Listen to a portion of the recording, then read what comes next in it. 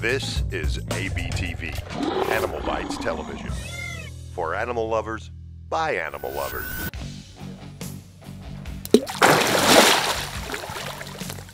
Alright, I'm not so sure that I signed up for this morning. When I woke up, I didn't think I was going to be going in the water with a 15-foot croc, but hey, I'm ready to do this.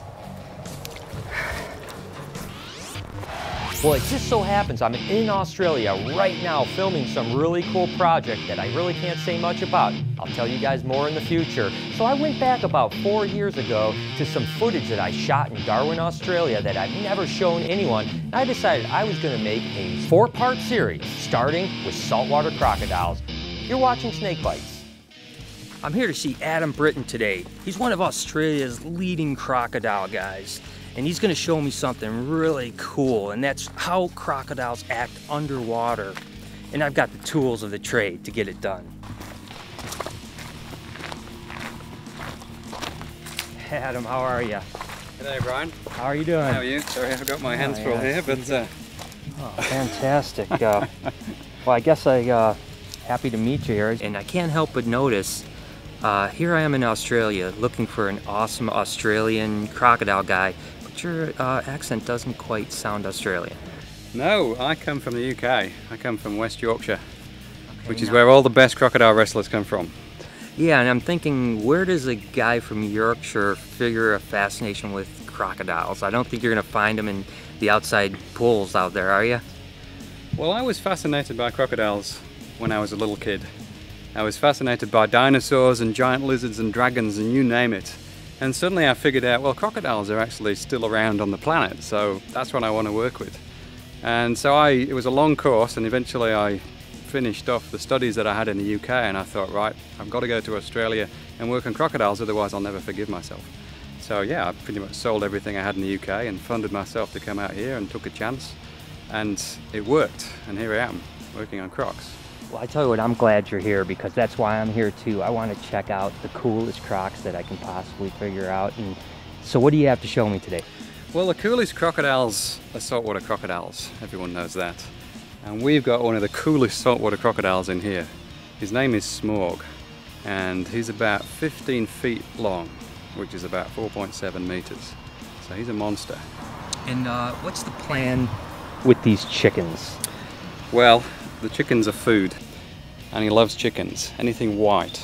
So we're going to see what we can do with him. Well, I gotta tell you, they look real scrumptious. I don't know, are you hungry? I think my appetite is quickly going away, so let's hope Smog is ready to eat some chickens. You better hope so. Come and have a look at him. Alright, so I'm seeing this sign. Is there really a 15-foot croc in here? Oh yes, there is. If you don't believe me, just have a look over the fence. Uh-oh, I can hear it rustling around right now. Oh my gosh, look at this thing. So it's pretty cool. This whole facility actually was really designed for filming. Okay. Because a lot of natural history shows out there, basically, they want to get some really great shots of crocodiles underwater. So we built this to look like the Daly River. Right. Which is clear water, and it's got lots of native fish in there and crustaceans and all kinds of cool stuff. But you can't really get in the water in the Daly River or you get eaten. So we've set this up specifically so you can safely get in the water and film the crocs. Alright, well, I'm looking forward to seeing what this croc is actually going to look like underwater. It's pretty amazing. I tell you what, when I woke up this morning, I had no clue that I was going to be in the water with a 15-foot croc. But again, I'm on this adventure. I want to make sure that I'm going to make the best of it. Just like any good croc wrangler, I've got the tools of the trade, which is this camera and this stick. So Adam, am I good to go? This is all I need? What are you going to do with that? Well, I've got to get some really cool shots of this croc underwater. Not with that, you're not. First of all, it's only about half the length that you need. And secondly, that looks like it could be pretty tasty, actually. Looks like a pretty big stick to me. What are you talking about? No. I'll tell you what. Let me propose something better. Take the camera off the stick, and you go in the water holding the camera. You'll get a much better shot that way. Alright, so let me get this straight for a second. There's a croc in the water, and you want me to go in the water. It seems a little bit crazy. I don't know what you guys think about this. Yeah, we're crazy here in Darwin. Fantastic. No, seriously, it's actually quite safe because actually in the water there's a steel barrier. So you can get in the water behind that barrier and the crocodile will not be able to get to you. Usually I wouldn't get anywhere near a crocodile without a good stick, but I guess I'm going to trust Adam on this one. So what I'm going to do is I'm actually going to use this stone. I'm going to throw it in the water next to his head, and you'll see just what he does when the water surface is broken. You ready for this? Well, I'm not sure I'm ready, but let's do it. Okay, here we go. You can just see his head over there. So 1, 2, 3. Holy crap! Oh man, that's a lot bigger than I expected, Adam.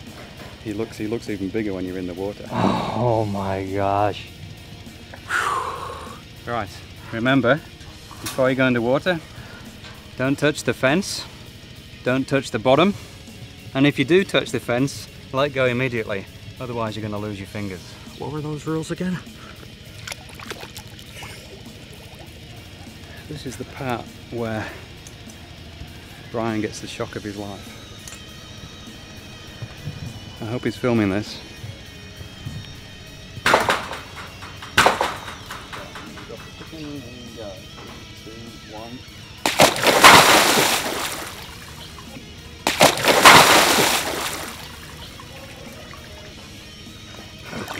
Oh my gosh, that was absolutely crazy where that thing lunged out. Oh, it's so much larger when you're right up close to it. It's really quite frightening. I'm so glad that there was that barrier between us, because when that thing jumped up, my heart was just beating a million miles a second. But at the same time, it's just so incredibly majestic. I tell you, I wouldn't want to be on the other end of those teeth though. So you're still there? You didn't die of shock? No, I tell you, that was absolutely incredible. I tell you, when it was all foggy, could hardly see, and then just slowly he just kind of crawled up or swam up, and when he came into view, my heart just started pounding like crazy. Just the fact that it was so close and just so mammoth was, it was incredible. When it finally jumped up when you fed it that chicken, oh my gosh, my heart was just like pounding like crazy. The adrenaline was just so insane. It's unbelievable. This is just one of the coolest experiences I've ever had. Well, do you want to do it again? Because I've got another half of a chicken, remember? I'm ready. I'm wet. I'm ready. Let's go ahead and do it again. Okay, let's see if we can get a shot of him grabbing the chicken this time. Let's do it. Okay, he's back in the feeding position. So let's see if he can grab it this time.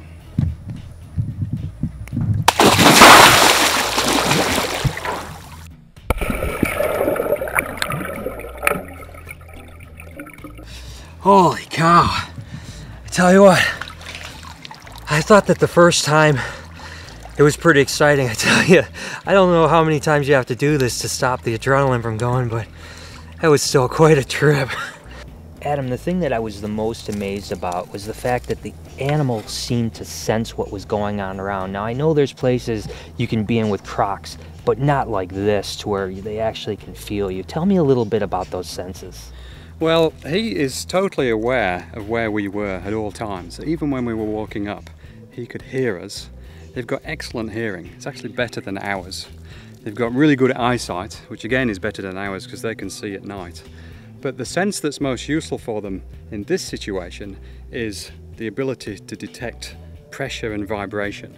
So when he's under the water, usually can't see too well, can't hear very well underwater, but as you're walking up to the water surface, you're making vibrations as you're walking along, and he can detect those. He can move right into position, right into the best possible feeding position, and then as soon as you break the water surface, bang, that's when he's going to grab you. I tell you what, Adam, this has been an experience of a lifetime. I tell you what, it's been awesome, and I can't thank you enough for it. Next time I'm going swimming, I think there's going to be pool tiles on the bottom.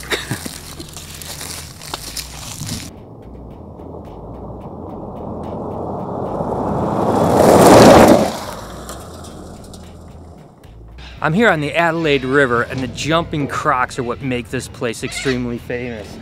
Now, this is an incredible sight right here.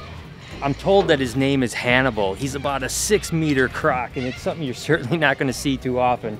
You can see it even has some scarring on its head, certainly been in its share of battles. I've got to imagine this guy's been around a lot, and I'm really happy that we had a chance to check him out. That's what we're looking for. Everyone wants to see the big ones, don't they? And we're always looking for them. But there really are not very many big crocodiles. They were hunted almost to extinction up until 1971. Most crocodiles, like we've seen earlier there, are around 3 meters. They have little or no fear of man. All right, so I'm here with Shay Lee, and she's the specialist when it comes to feeding jumping crocs. Shay Lee, I've got to start to ask, what brings a lovely lady like you into this profession? It's definitely not a job you aspire to when you're younger, but love it. Now, how long have you been on this whole adventure? About 18 months. 18 months. Yeah. That's a lot of crocs you fed, huh? That's a lot of crocs. All right, so I guess what I'm hearing is you're going to let me actually feed one of these guys. So I'm going to need the lowdown. Give me the rundown exactly what you're trying to do to get the best results of these jumping crocs. You want to be quick? They're very quick. So the trick is now, he's just sneaking around under us, so we don't want him to grab that meat before we get him up. So your job, once he comes to the surface, we'll try and lead him around the front, up on the bank so you can see him in all his glory. There's literally crocs all around us, and this one's actually pretty interesting. You can see it's gotten into a tussle, and it's missing part of its front lip, which is pretty incredible. It makes it pretty ugly. Wow, this thing is incredible. It's quite large, too.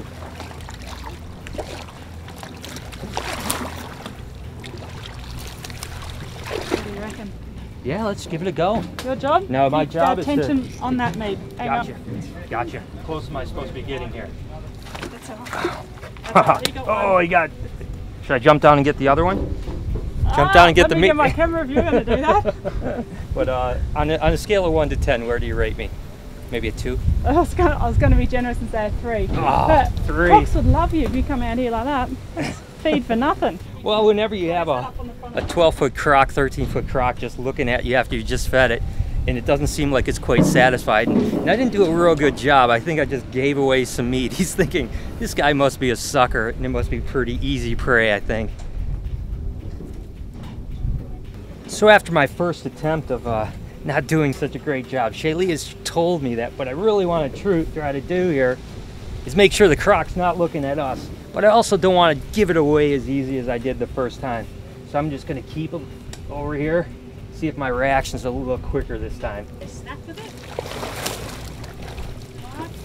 Yeah, teach him how to do it. That's right. Pull it out again, right? Okay. Oh, no, that's all right. No? Just before the string breaks, sometimes you can just get it out because I've got to open that mouth again. I think I'm going to keep my day job. I don't have a feeling Peter's going to hire me anyways. I'm costing him too much money in meat. That's awesome. All right, Shay Lee, so I don't know that I did such a great job over on the land, and I noticed that crocs on land are a lot more sluggish. They're much more graceful in the water. What my goal is to see this sucker jump out, but I think I want to get you to show me how to do this first so that I don't fail so miserably and I can get a little of my street cred back. Righto, sounds good. First jump mine, next 3 yours. All right, sounds good. So the whole little secret behind it is, as long as you hold it nice and high above the head there, you'll see them start to lift the head up. Yep, arch your back, drops the tail down. Now that was incredible. I have no idea if I'm going to be able to do this, but I'm going to give it a go. Slow and fluid. Yeah, I used to play tennis, so I've got this one down. All right, so first thing I want to do is basically tap it, Yep, get it over here so it knows where I'm at. Beautiful. Keep it above its head, high enough. All right, come on, bugger. I know you want it. Oh, that was awesome. I think I finally did it. I did it, and it didn't even get the meat, so I'm in good shape here. Yeah. Look at her, she's ready to go again. I've got this down now. This. Oh. How awesome was that? All right, I've got a little bit of redemption out of this one. It's, I think it might have been the croc more than me, to be honest with you. And Shay Lee was certainly a great teacher. All right, Pete, so that was an awesome experience. I've got to ask you, what's my future like in your business? You can have a job if you like. You've obviously got a real affinity with reptiles. It's not often we see someone who can jump a crocodile that easily. Oh, well, that's... It's all about that slow, fluid movement, and you had it straight away. I'm amazed. Now, how many years have you been doing this tour? About 15. 15 years. How many tours a day? Cool. 4 tours a day, so that's a lot of times you've been out on that boat. Well, I've been out a lot, yeah, I'm not here all the time, but yeah. You get to know the crocs pretty well, I mean the individual animals. I noticed you seem to know I try not that. to, funny enough, I try not to. I think that's a very, very bad thing to get too involved with crocodiles, because there's nothing nice about them at all. Yeah, I noticed you mentioned that there was nothing, I mean, what's your opinion about crocs in general? Well, they're everywhere, and they're fantastic animals, and we've got to learn about them, learn to live together, which we are. What we've got here is incredibly unique though, and don't ever think the crocodiles are nice, they're not, they're all bad. Okay. Well, just remember that, you'll be okay. Well, you basically heard that here from Pete about how crocodiles are. Well, Pete, I can't thank you enough for the opportunity. Yeah, no, thank you for coming. I'm glad you enjoyed it. Yeah, thank you so much. Yeah, we'll give you a job next year if you want to come back. I'll be back. Tell me what time. All right, thanks, Pete. So there it is. I hope you guys enjoyed the show as much as I enjoyed feeding those huge salties. My next Australian adventure, trying to catch some freshwater crocodiles. Until next time, this has been Snake Bites. Hi, I'm Peter Birch, an Aussie bloke who loves wildlife. My respect for nature started when I was a young boy in rural New South Wales. Since then, it's exploded into an obsession. New episodes only on Animal Bites TV.